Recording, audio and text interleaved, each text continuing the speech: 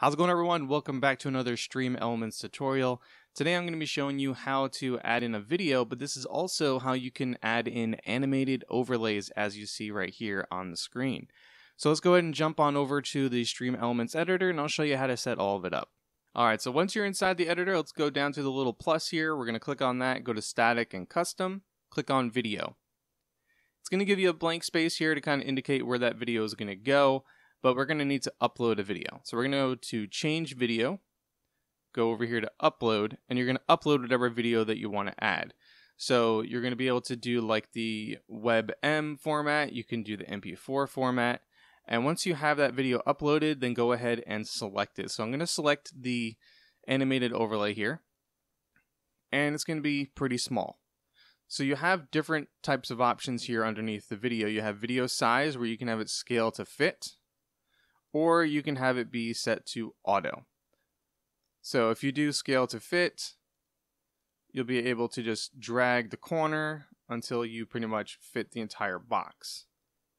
If you do auto, it's going to automatically do it for you. Once you kind of stretch it out, it will give you a limitation of how far you can do that. If you have any type of audio for it, you can then click on play the audio. It will play that audio in here and everything like that. You'll probably hear it because the editor sometimes will go and emulate that, and you can just click on the little speaker down here at the bottom navigation to go ahead and mute that inside the editor. You can choose to loop it, and if you have any type of actual audio, you can then adjust the volume for it right here inside the editor. You can always go to the position, size, and scale and everything like that, or style. And you can mess with the width and everything if you want to fine tune it, so that way you can get the exact. And you can always mess with the opacity as well if you're wanting to make it semi see-through. When you bring this slider down, it will make it a little bit more invisible. If you bring it all the way up, it puts it at the full 100% color and everything. You can even rotate it if you want to, so you can rotate them at different degrees if you need to. And if you want to center, you can center the widget and it will center everything for you. Once everything is done, go up here to the top, click on save. We're going to click on the little tiny link here, the little link chain. That's going to copy the link for us, and we're going to go to our encoder of choice. So as you can see, I already have it here, but we're going to start fresh. So we're going to delete that out. And we're going to click on the plus under sources, browser source, add source, give it a name. And then we're just going to paste that bad boy in there with a Control V as in Victor. Now what we're going to have to do is change this to the actual size of what we had. If we don't, it's going to do something like this.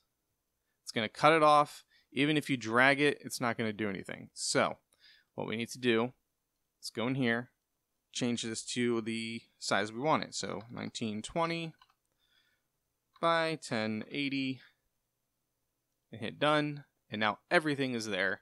And if we have to make any other fine adjustments, we can do that because I messed with it earlier. But yeah, you can fine tune that if you don't touch anything like I did.